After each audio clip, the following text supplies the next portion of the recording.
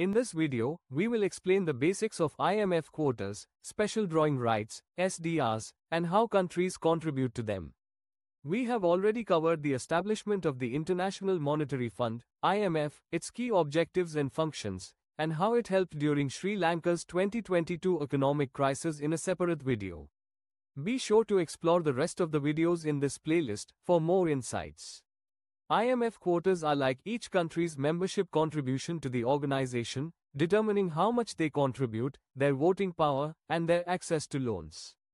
For example, India's quota is 2.75%, meaning it provides this share to the IMF and gets the same percentage of voting power in decisions.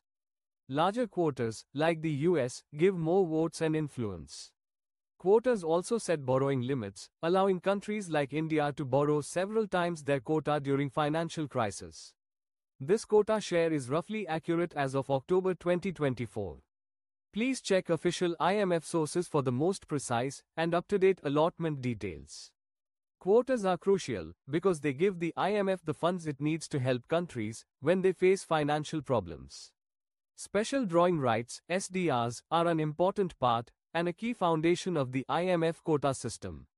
Special drawing rights, SDRs, are a type of international financial reserve created by the International Monetary Fund, IMF, to help countries strengthen their financial reserves, especially if they run short of foreign currency.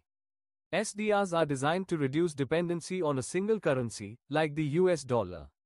Instead, they are based on a mix of 5 major currencies: US dollar, euro, Chinese yuan, Japanese yen, and British pound. The value of SDRs changes with exchange rates. As of October 2024, the IMF had allocated 660.7 billion SDRs globally. India held about 13.70 billion SDRs, valued at $1.311 United States dollars per SDR. These SDR holdings are an approximate estimate as of October 2024. Please refer to official IMF sources for the most accurate and up-to-date details on SDR holdings. These SDR holdings play a crucial role in the IMF's functioning, especially in how countries contribute to their quotas. Each country contributes to its IMF quota in 2 parts. 1.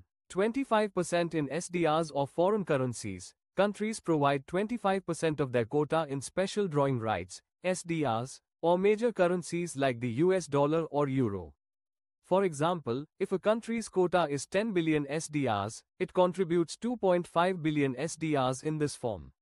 This portion is available for the IMF to lend quickly to other countries in financial need.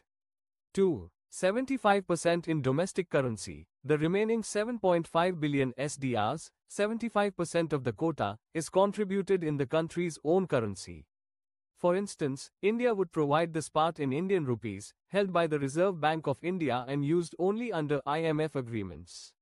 This split ensures the IMF has liquid funds for emergencies, while keeping most resources in domestic currencies for specific needs.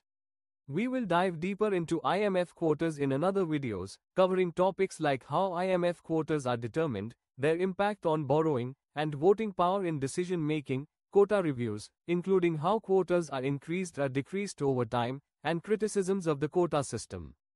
Don't forget to check out the rest of the videos in this playlist for more insights.